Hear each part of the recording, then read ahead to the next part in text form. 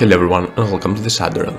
Today we're going to showcase the updated Beetrooper Deck Profile, showcasing the brand new card Dragonbite that got released in Battle of Chaos. Friendly reminder before we start to like the video and subscribe to the channel for more videos like this. Now let's jump into the deck profile. We're playing the single copy of Neptune, the one copy of Dozer, the double copies of Sting Lancer, the single copy of Rapidfire and the copy of Assault Roller, 3 copies of Dragonbite, which is an amazing card for this deck, and you will see shortly why this card raises the ceiling of the deck by a ton. Of course, the triple copies of Resonance Insect that you want to see in your hand alongside one extender or one copy of Dragonbite, triple copies of Retaliating that is an amazing hand trap, especially in this format, and allows you to search for your Resonance Insect, the triple copies of Scale Bomber to chain block the effects, 2 Gokipoles that are essential for the combos, triple copies of Sting the Poison that is an amazing starter, and triple copies of Pin the Bullseye.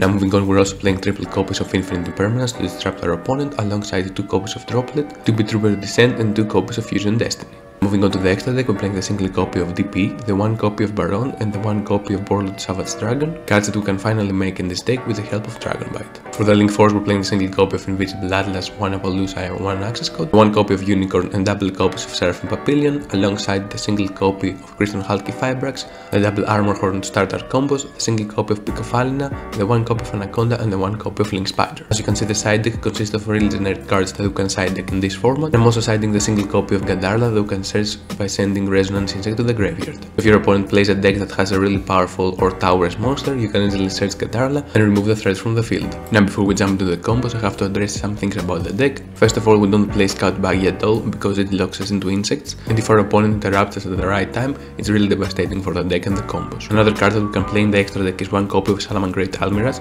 because this card allows us to start the combo off with either Retaliating or Resonance Insect. I would personally place the Appaloosa for that card instead. Also keep in mind that when Gokipole is sent to the graveyard, you can search for a copy of Dragonbite, so we have another extender in hand or a great card for follow-up. As you will see shortly in the combos, Dragonbite allows us to manipulate the levels of the monsters that we have on the field to go into Barronne early or Savage depending on the monsters that we have on the field. Now let's jump into the Barronne combo. As you can see, we have a handful of extenders, that's not unusual in this deck at all. We're going to start things off with Sting the Poison and then special summon Scale Bomber, chain blocking the effect. Then we can special summon Pin the Bullseye. In this instance, I highly suggest you burning your opponent for 200. Then we can go for Armor Horn, granting us another normal summon. Then we can normal summon Dragonbite and special summon Resonance Insect from the hand. And we can ban Sting the Poison to make Resonance Insect a level 6. Then we go for Seraphim Papillion and then go for Barronne. And we activate the effect of Resonance Insect to get Sting Lancer to our hand so we can have another interruption. And then we revive back Armor Horn, triggering the effect of Resonance Insect to send Gokipole to the graveyard. Now we can search for Retaliating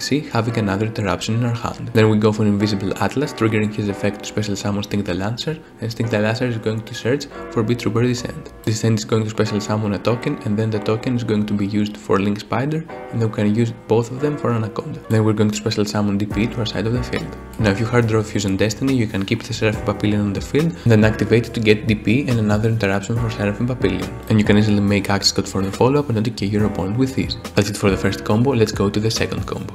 This combo is going to focus on Barronne and Savage. This combo requires 1 less card, but you need to discard at least 1 card to the graveyard. We're going to start with Sting the Poison and then special summon Pin the Bullseye to the field. Don't forget to burn your opponent for 200. Then you can normal summon Dragonbite with the effect of Armor Horn and then special summon Resonance Insect from your hand. Now you can link away those 2 for Picofalina and then equip Resonance Insect directly from the deck to Dragonbite. Then we're going to search Mighty Neptune with the effect of Resonance Insect. Now we can revive back the Armor Horn and trigger the effect of Resonance Insect to send Gokipole to the graveyard, and then it's going to search and special summon Killer Needle to the field. Then we can link summon for Invisible Atlas and trigger the effect of Invisible Atlas, special summon Sting Lancer and trigger its effect to search for Beetrooper Descent. Now we have the materials needed to go into Barronne and Savage and equip Invisible Atlas from the graveyard to give it 4 counters. Also Resonance Insect is going to trigger again to get another Sting Lancer to interrupt our opponent. Now we can shuffle back 3 of our banished monsters to special summon Neptune. Now we have the materials needed to go into Predapult Fairy Anaconda. And once again we're going to activate Anaconda to get TDPE to our side of the field. And that essentially is going to be our endboard. Now even if your opponent nibirs you or have another hand drop to interrupt you during your combo, you can at least go into Anaconda and special summon DPE. Now having Barronne Savage on the field will make it extremely difficult for your opponent to deal with your interruptions, and as you will see shortly, your follow-up is really insane. I really love how Dragonbite changes insects and finally enables the deck to have some more synchro plays. Now moving forward, I will try to fine-tune this deck even further. In the coming weeks, once I get my copies of Dragonbite, I can bring Beetroopers to locals and try the deck out. I hope you enjoyed the video. Until next time, stay safe and I will see you in the Shadow Realm.